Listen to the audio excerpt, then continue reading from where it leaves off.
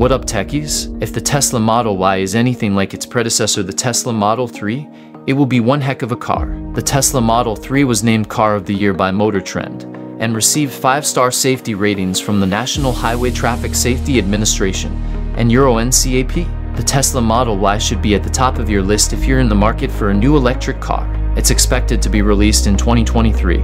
So let's discuss some key features. But before we do, please subscribe and click the bell symbol to make sure you don't miss future videos. Elon Musk stated that the next software update for Tesla cars would allow drivers to choose the temperature at which the cabin automated overheat protection functions. Tesla automobiles have an air conditioning technology called cabin to overheat protection, which, according to the Model 3 instruction manual, lowers the temperature inside the vehicle for several hours during hot weather. This feature can operate without air conditioning in this situation, merely turning on the fan. Suppose the cabin temperature rises beyond 104 degrees Fahrenheit.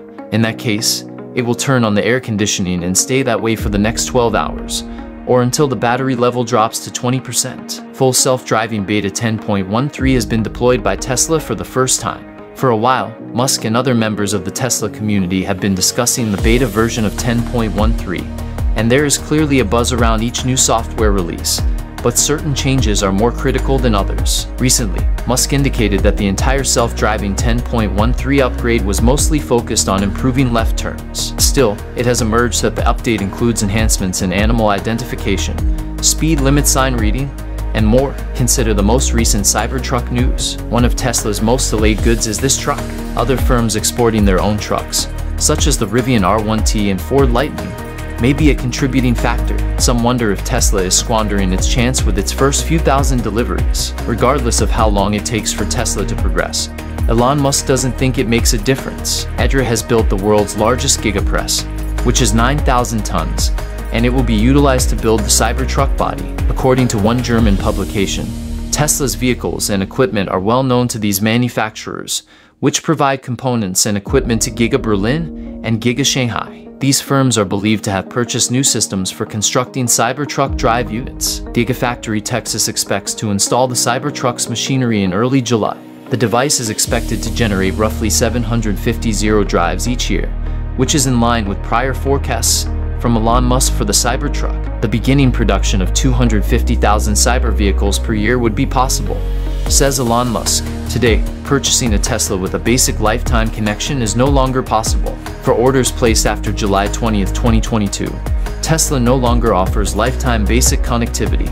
It will expire in 8 years. According to Tesla, these data-intensive functions, including music streaming and real-time traffic visualization, are an integral element of all Tesla vehicles and further enhance the driving experience by offering access to 2 vehicle connection packages, Basic and Premium. Tesla is close to integrating Steam, an online video game store and distribution platform, into its in-car entertainment system, which would lead to a massive increase in the number of games played in Tesla cars. To demonstrate the potential of electric vehicles, the CEO of Tesla and a friend recently traveled to the base camp of Mount Everest in their Tesla Model X and Model S. The traveling duo modified Models Y and X to withstand the tough conditions. Tesla's supercharger network made this travel possible, as there are currently more than 8,700 stations in China, many of which are located in rural areas. As there were no motels nearby, the two men could sleep in their cars all night in Model X and Y camp mode,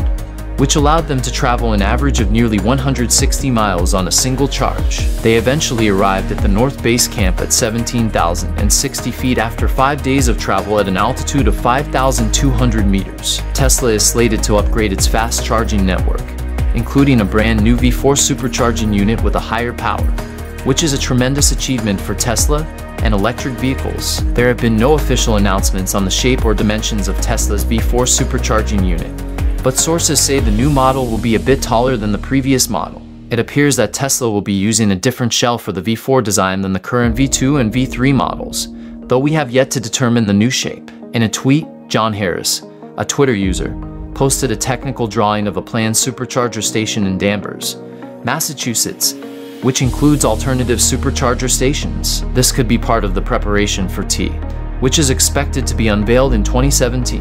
According to Musk, Tesla Vision will allow the car to see that a collision is about to occur with a 100% likelihood before it happens. enhancements. The car will be able to tension the seatbelt ahead of time and even alter the airbag deployment because the car can see it, not just feel it.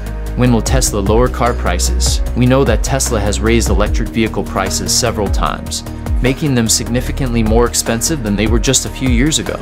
The most recent increase in June raised the price of the entry-level Tesla Model 3 to $65,989. Elon Musk has revealed when Tesla will decrease car prices. Texas-built standard range Model Y is also available, and it's estimated to cost $61,909.90. Although Tesla's prices have increased, the company still receives many orders, and some models still have 6 to 10 month lead times. According to reports from the Wall Street Journal, Panasonic is looking at establishing a new battery plant in Kansas to provide new 4680 cells for Tesla. Elon Musk was asked on Twitter when we can expect Tesla to cut pricing again.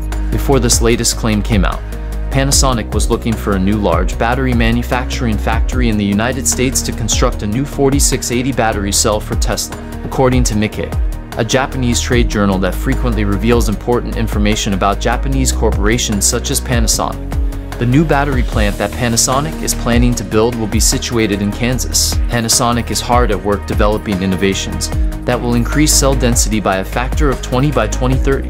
This is being done to meet the anticipated annual demand for hundreds of gigawatt-hours of battery cells in the production of Cybertrucks and the Tesla Semi, as well as the current Model Y vehicle that is still on Panasonic's line. These enhancements have the potential to increase the accessibility of electricity. Gains in the efficiency of 900 watt-hours per liter can be achieved by increasing the energy density by a factor of 20. This battery outperforms Panasonic's current top-of-the-line batteries by a significant margin, with an average of 750 watt-hours per liter of capacity. When a spokesperson for Panasonic was asked to comment on whether or not the company's new battery technology would be implemented in its Tesla 2170 or 4680 cells, the spokesperson declined to do so. Watanabe stated that the company anticipates increasing battery density within the next few years, but he did not mention when upgraded cells will be made available to the public.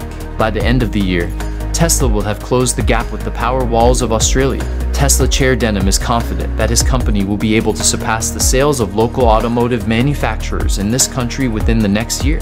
It does not appear likely that they will lose any ground before then, considering that there are currently 26,500 units on the roads of Australia, and that production levels have been increasing at an accelerated pace over the past few weeks. This is especially true when considering the number of additional cars that are anticipated to come off shipment once Musk finishes making improvements. Already, there is a great deal of excitement and anticipation surrounding the Tesla Model Y, which is not expected to be released until 2023. This fully electric sport utility vehicle will be one of the most impressive vehicles that Tesla has produced. If you are considering purchasing an electric vehicle soon, you should ensure that the Tesla Model Y is on your list of potential purchases. We appreciate your time, and we hope you'll remember to like this video and subscribe to What Up Techies so that you never miss an update on anything related to science and technology.